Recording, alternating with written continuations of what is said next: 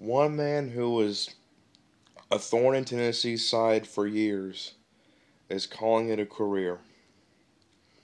The old ball coach, Steve Spurrier, is retiring. And, well, as a Tennessee fan, even though he beat us a lot, did a heck of a job when he was at South Carolina and at Florida and at Duke. I gotta give him that. The man was a thorn in our side for years.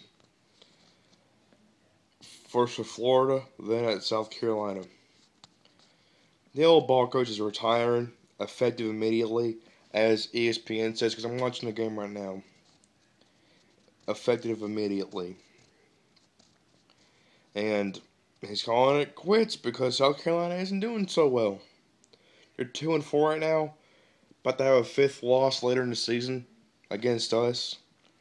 And he said, I'm done. I'm too old for this. I'm done. Well, so Steve Spurrier finished his career with at least 200 wins.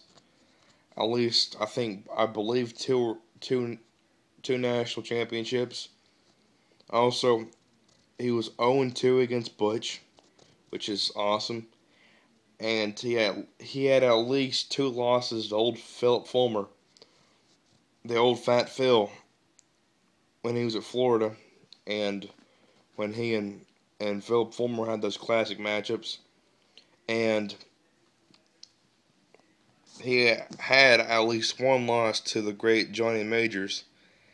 But the old ball coach for Carolina is calling it quits at age 70. My goodness.